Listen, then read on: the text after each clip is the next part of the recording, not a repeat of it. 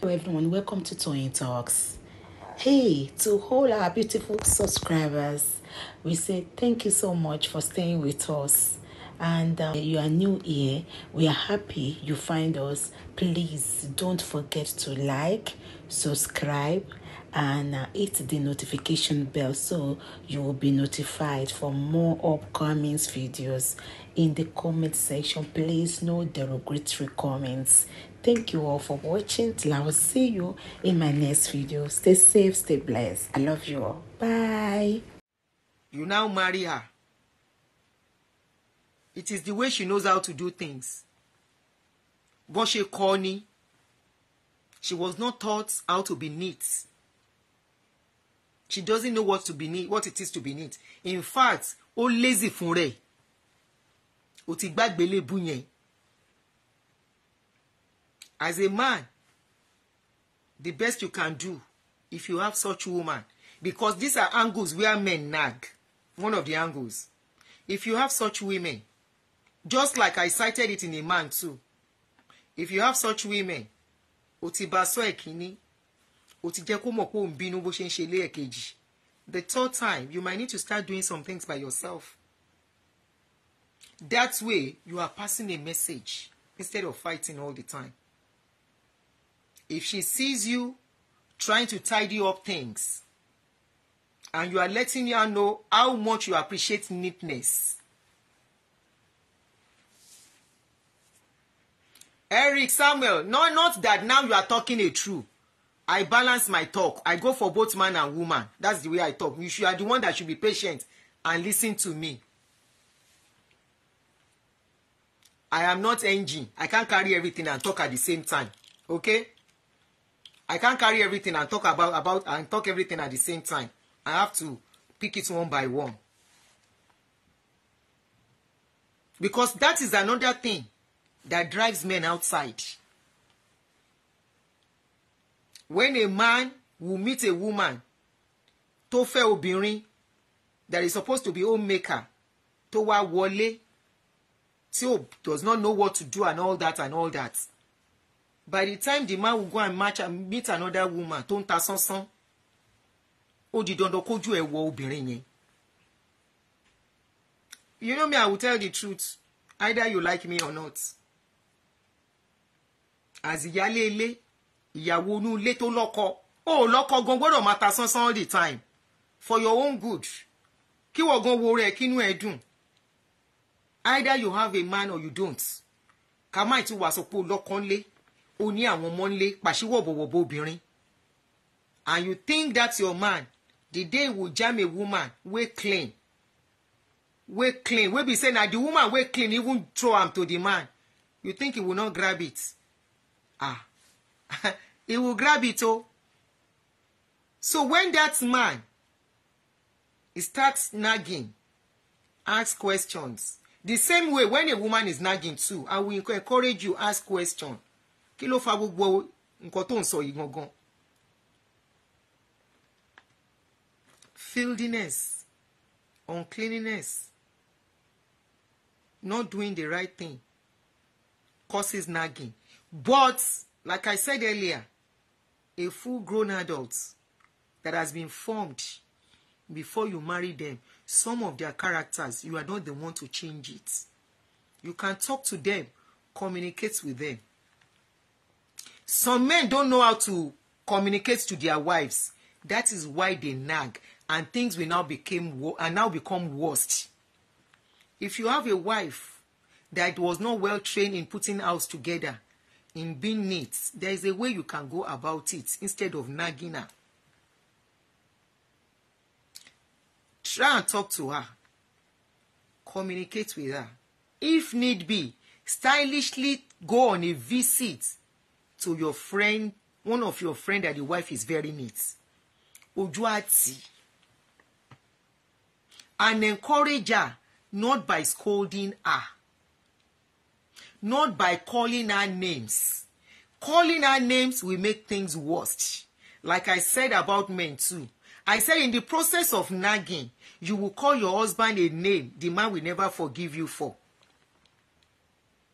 The man will forever hold against you.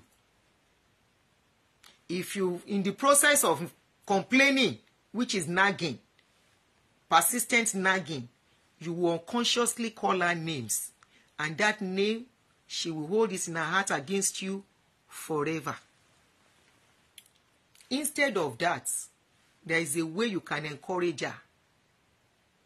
And instead, there are some things that we nag for that we are not supposed to nag for. Instead, is encouragement by putting in your own efforts.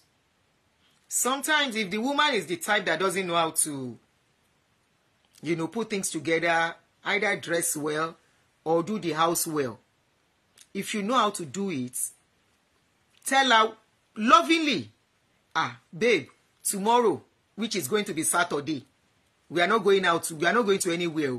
I want us to do some changes in the house. In other words, indirectly, you have passed a message to her. You have passed a message to her that the house needs to be changed. And you wake up in the morning as a man. It's her job. But because she doesn't, you have tried to change her to do it. You now say, you carry mop. You say she should carry broom.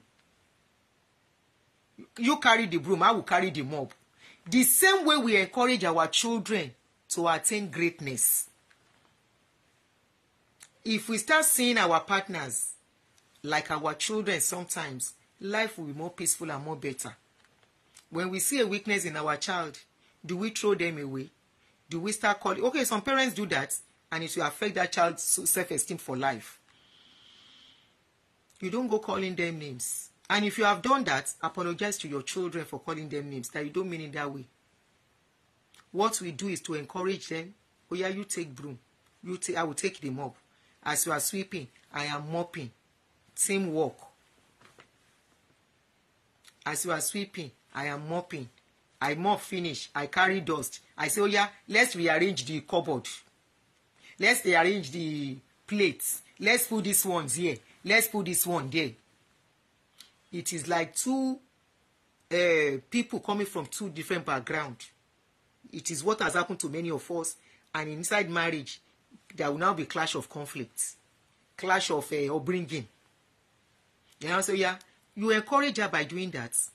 That way she knows that is where you want it. And you tell her, Jẹ́ ká fi sílẹ̀ níbí o. You have passed a message that the way she was doing it, you don't like it. Tó bá jẹ́ obìnrin tó rí ẹ pé, she knows that is what you want. It might be tough for her to adjust very well, but gradually, and she may not fully adjust fully as you want it. You have to be the one to now balance it. The same way, ọkùnrin sóbìnrin náà.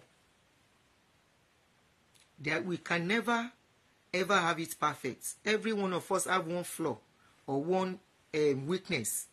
That weakness, the other party should turn into strength by using his own kidney or using her own something to balance it. So that woman, I always encourage women, there is no basis, there is no excuse for a woman, even for her own self, her health. There is no basis for any woman to be dirty. Torí àǹfààní ara ẹ̀ gan, health wise, because of the kind of body we have, the kind of makeup tára wa jẹ́. Tó bá ń dọ̀tí, ó ti ń banú ilé ara inú ẹ̀gan jẹ́ tó ní mọ̀. As obìnrin, talk less of even your home. If you are dirty in the home, like I always say, you don't have to be rich. I have lived in a one-room apartment with my first husband. With my late husband, inú yàrá yẹn, you won't believe it's a one-room bedroom. The way I arrange it and put things together there. Even if it's one room you are living, room and parlor, you don't have to. Sherry, our problem is, àwọn èèyàn wa, a máa ń choke ara wa pẹ̀lú pàǹtí, calling it furnitures. We choke ourselves with pàǹtí, dirty, too much load, so that they will say we have plenty load. My calling is family therapist. Okay, I don't hear you.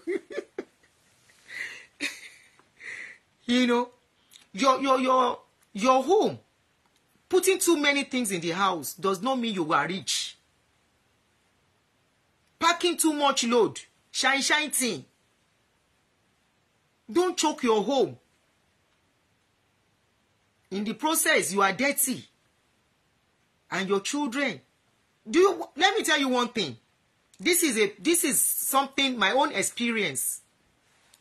When my children were back in Nigeria, they have a lot of friends.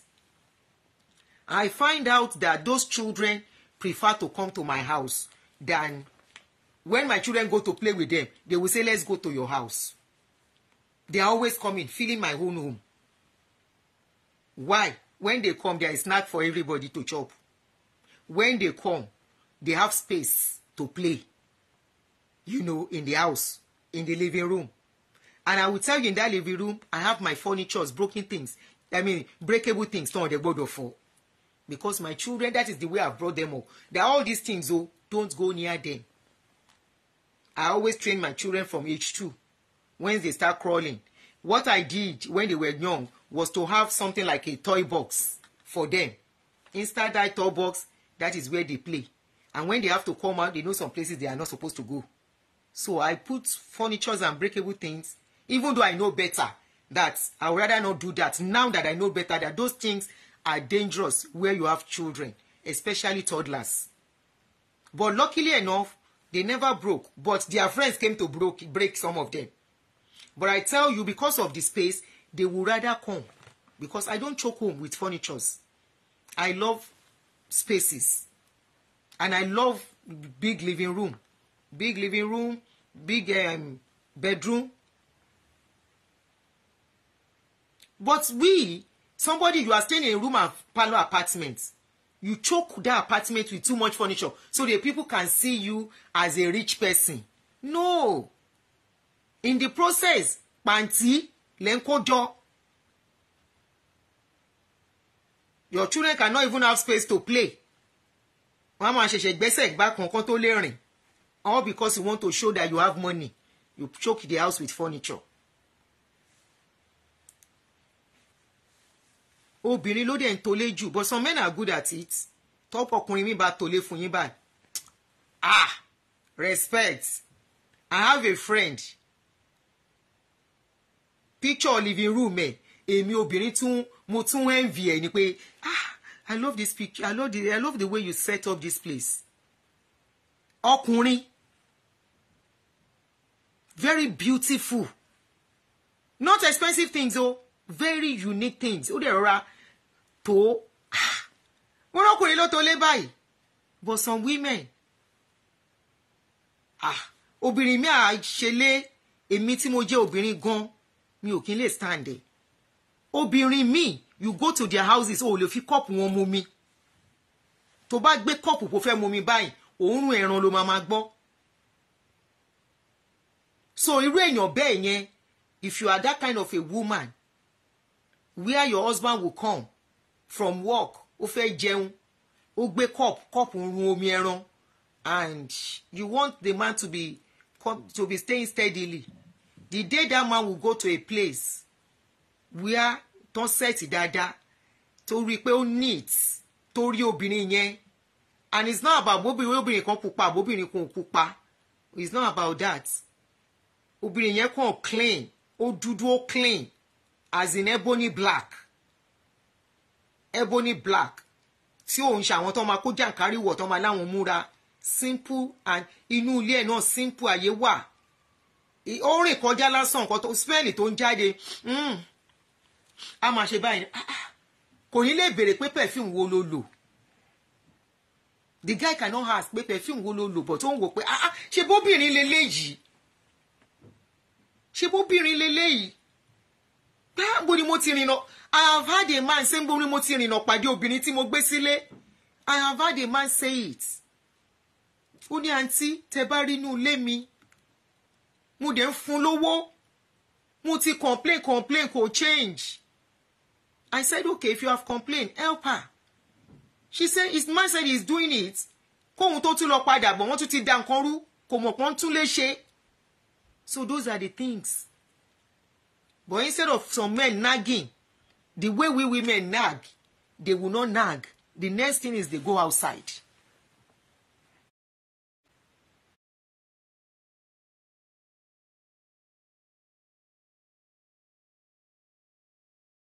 Next thing is they go outside.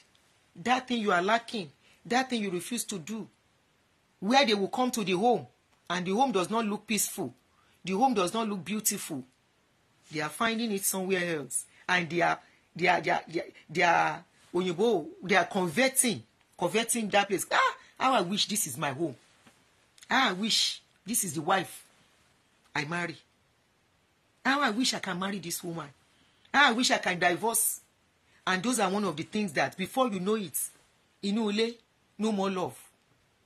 Because the man already is seeing why he shouldn't have married you. It's reality. At that moment, he's seen many reasons why he made a mistake to have chosen you as a wife. And he will be saying, if not for the children, and before you know it, what used to be beautiful between you is no more beautiful, because he's just doing it to relieve his body, not doing it for satisfaction anymore.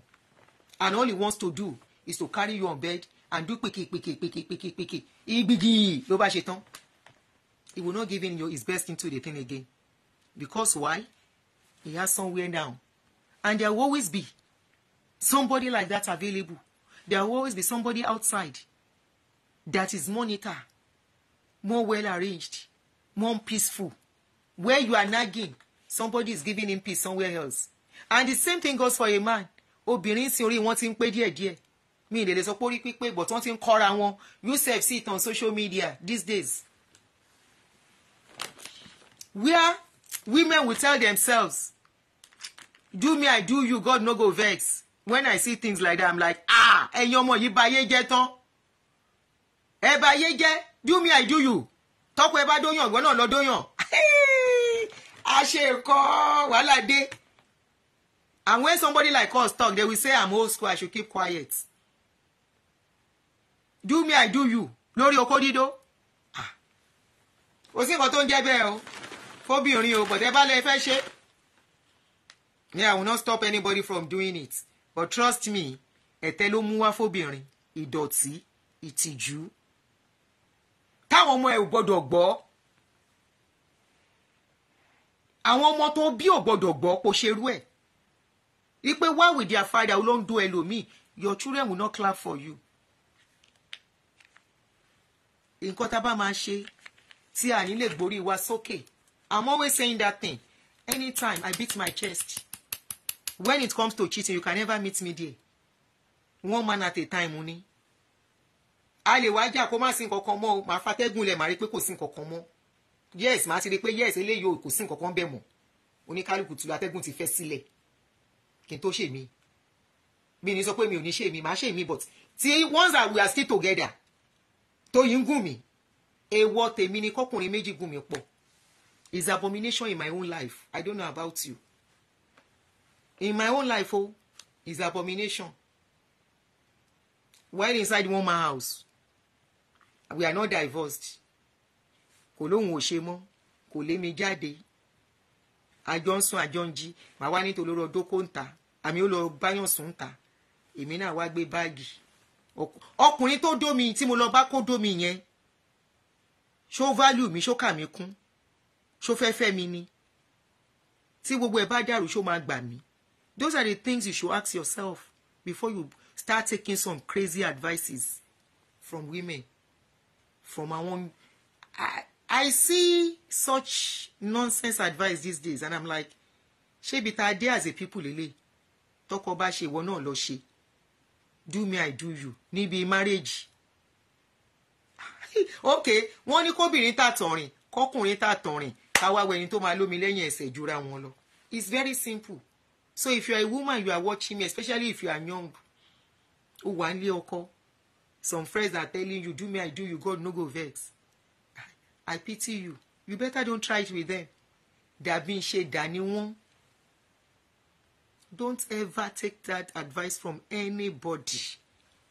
That because your mind is doing, you to go and do. You are still married to somebody. You are somebody's wife. Except you are divorced from that man. If you are not yet divorced from that man, you cannot say, do me, I do you. And I say, he has done it several times. I only do it once. It's not the same. Oh. It's never the same. It's never the same. And for men, some men, I learned some men, they take this thing, they punish their wives. If you are doing that, me, I will not advise any woman to do, to reciprocate.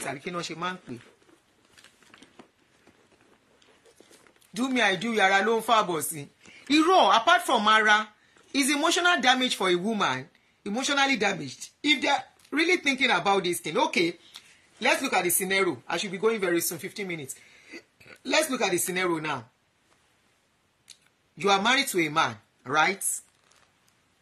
Another man, okay, because your man is now, he has a girlfriend that you get to know. Somebody now advise you, or you cry to somebody's neck. My husband is this, my husband is that. That person now, a man that you are talking to, now embrace you. And I want to believe, very likely the man is married too, right? Because mostly, according to what I am hearing, it be like say, now married men versus married women, they do themselves most times now. What is reigning now? The man go get wife. The man wey dem dey date sef dey get wife. So 2 get 4. They will now meet. In the process, number 1, the man will never, if the marriage should break, your marriage should break because of that. Your husband now drive you, say you no want to do again if he gets to know. Number 1, that man where they go meet, he will never leave his wife. His own wife will still embrace him. So who is going to lose? Or you have seen a man who left his wife because husband catch his wife with him. He can't say because of that, divorce his wife, come marry the girlfriend, live in one family. If it happen, maybe 1 out of 1 million. So you can see that the probability and possibility is very, very low. So at the end of the day, your husband catch you, can't leave you, say you don't do again.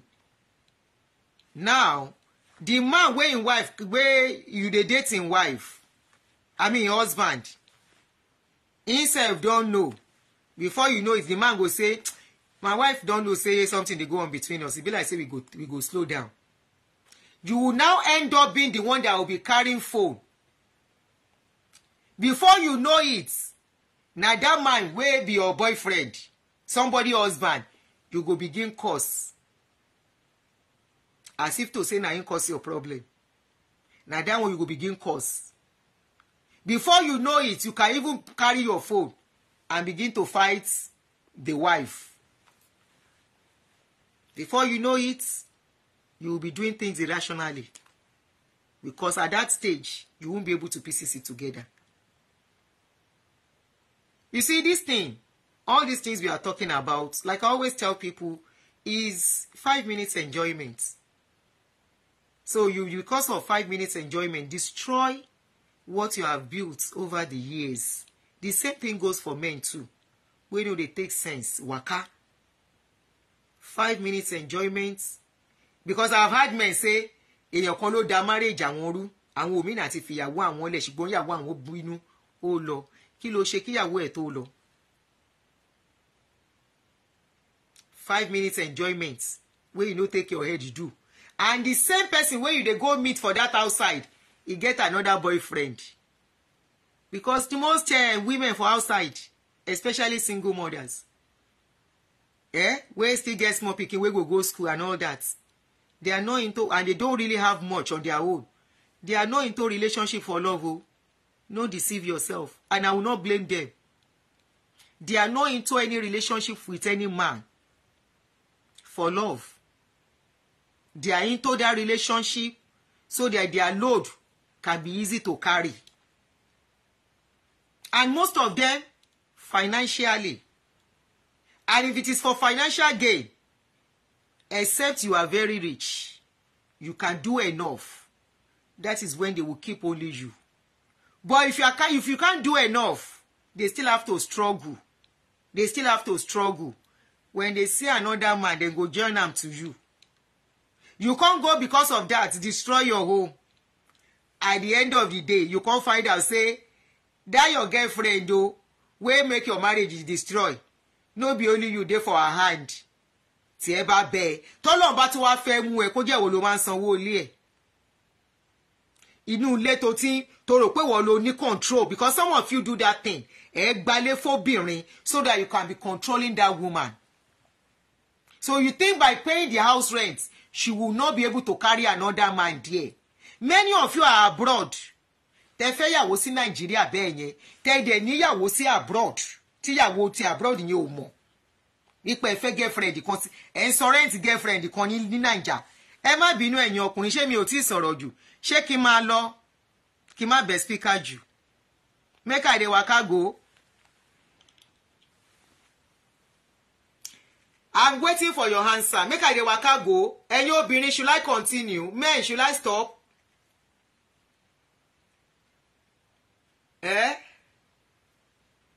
I should go on. I love my men. I love the guys on this page. Thank you. I don't want to offend you.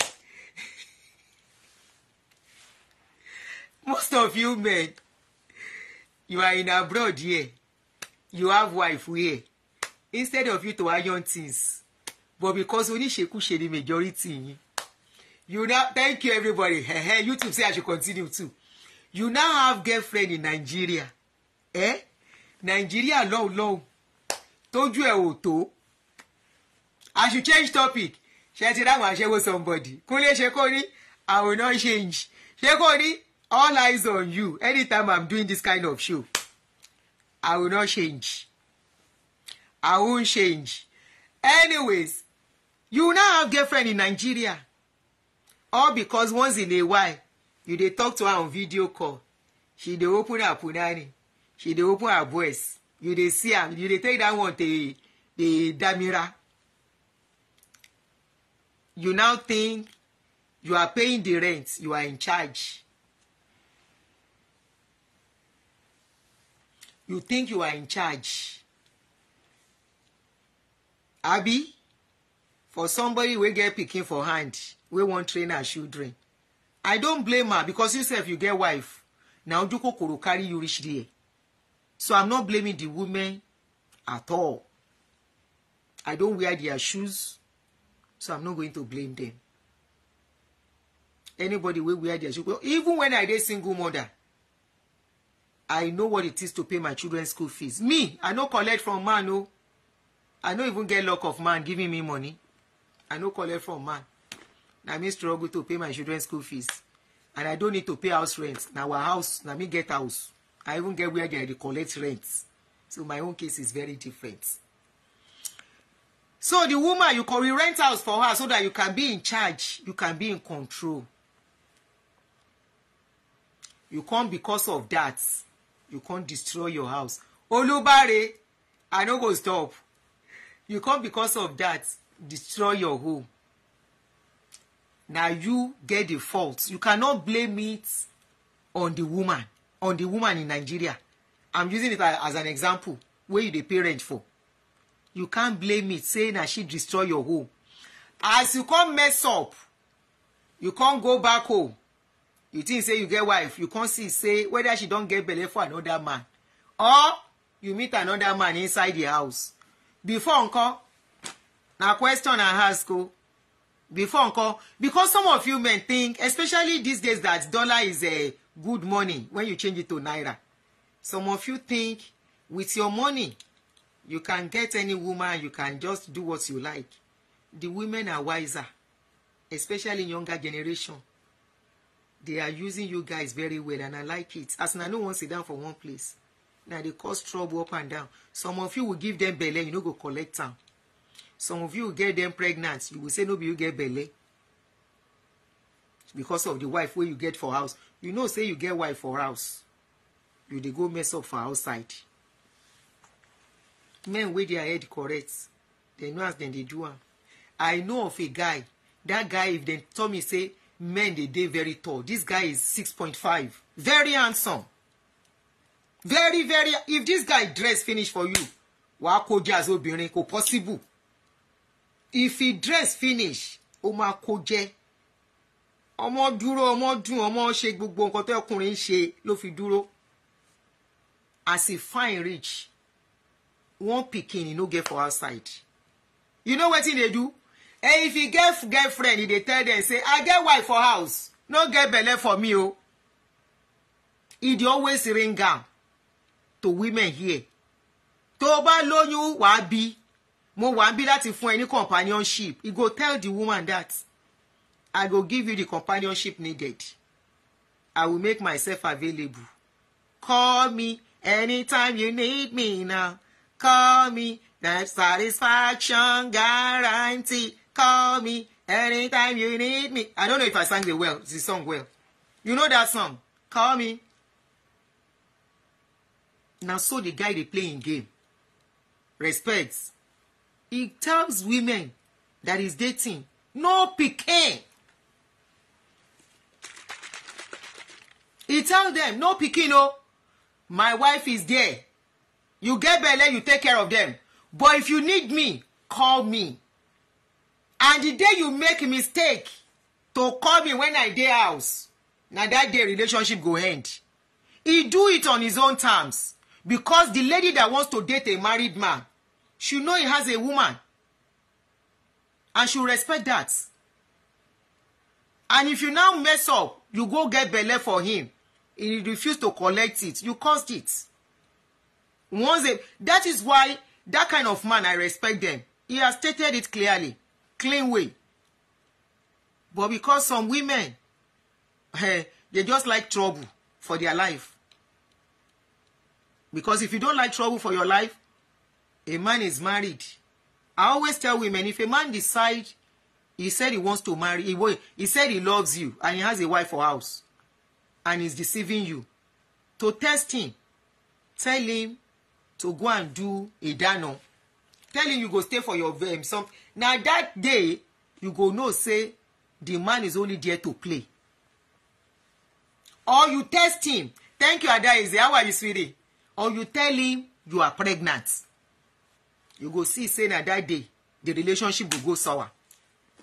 Most of our ladies, most of them that end up being a single mother to men that cannot accept their children today, especially those married men, are men, are ladies who do not know how to play the game. And they feel once a man come, they can wriggle their way and marry that man by fire, by force. No. If a man doesn't want to, a man has to be the one to decide he wants to marry you. If he doesn't want to marry you, he doesn't want to marry you.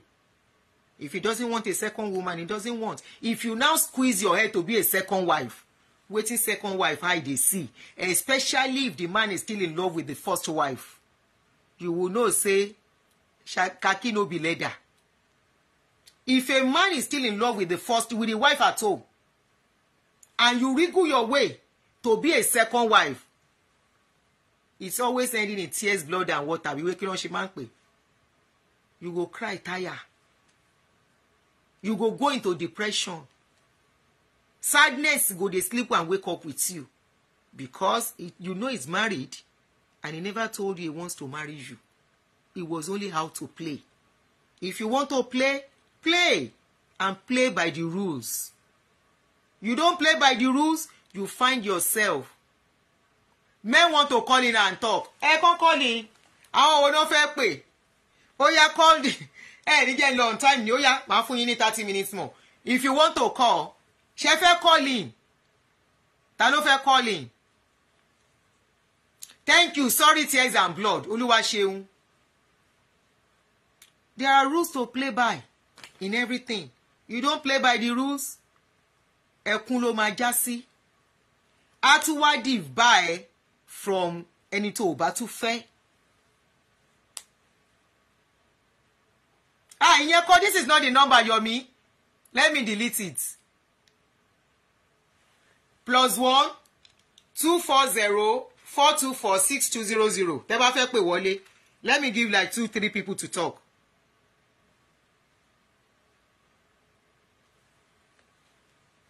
You don't play by the rules. Nǹkan tójú ẹ̀ bá rí ló máa rí. A man that is in love with a wife. Òun àtìyàwó ẹ̀ wọn ọjà.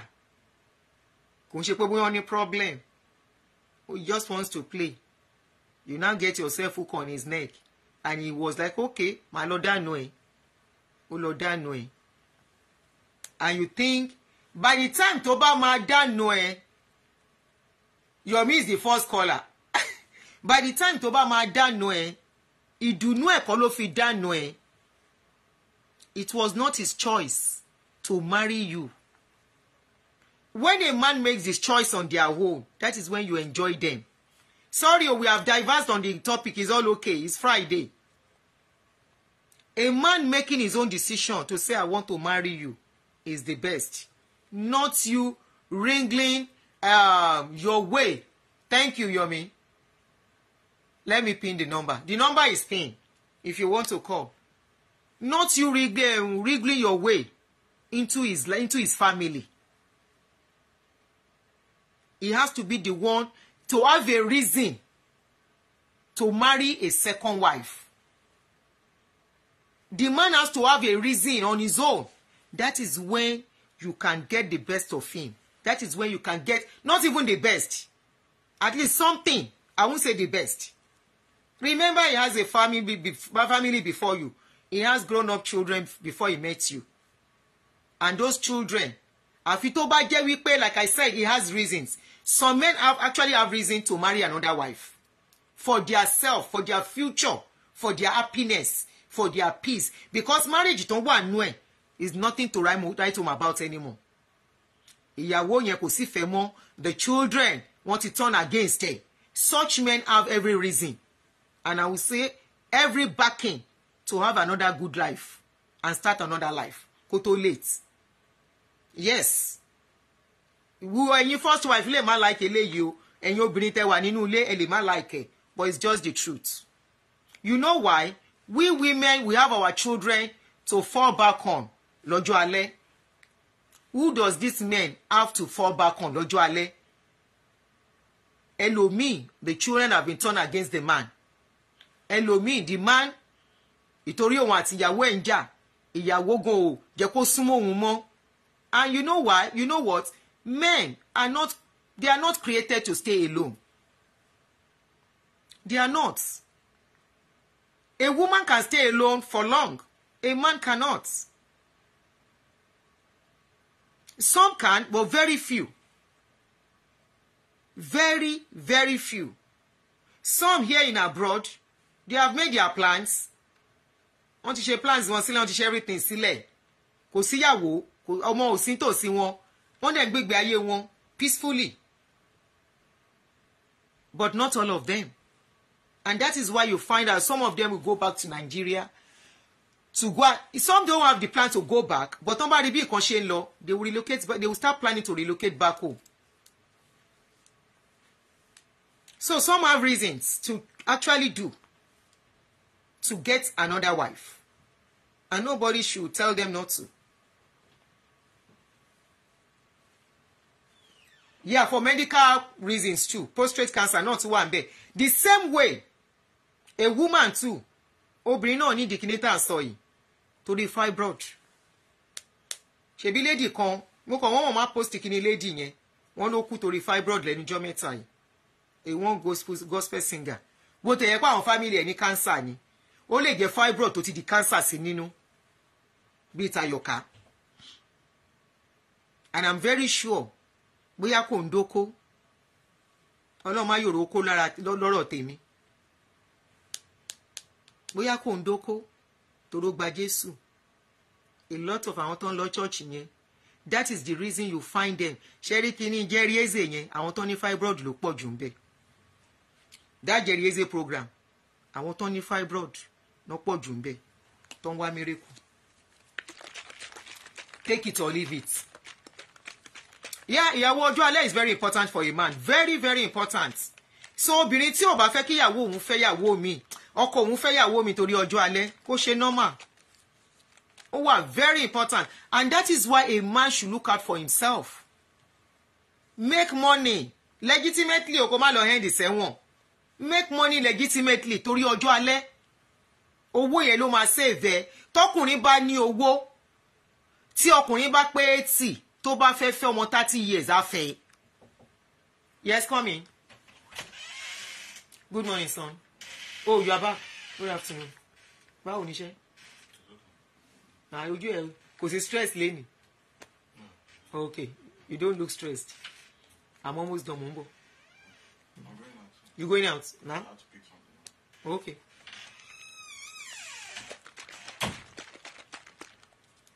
Obìnrin tí ó bá fẹ́ kí ìyàwó ọkọ òun fẹ́ ìyàwó mi, because no matter how, níbo la tún já sí. No matter how old a man is, no matter how old, he still needs somebody. No matter how old we are as a woman, we need somebody. Our children are there for us. Who is going to be there for that man? And no matter how old a woman is, this is what I wanted to say. A woman will always be jealous. No matter how old a woman is, she will still be jealous. So if you don't want that man to go and marry another woman, she normal. And you know what? Children of these days, especially àwọn ọmọ kan, not all of them, but most of them, even as a mother, don't think they will be carrying you as handbag up and down with them. Don't think, especially in abroad, some of you know what I'm saying.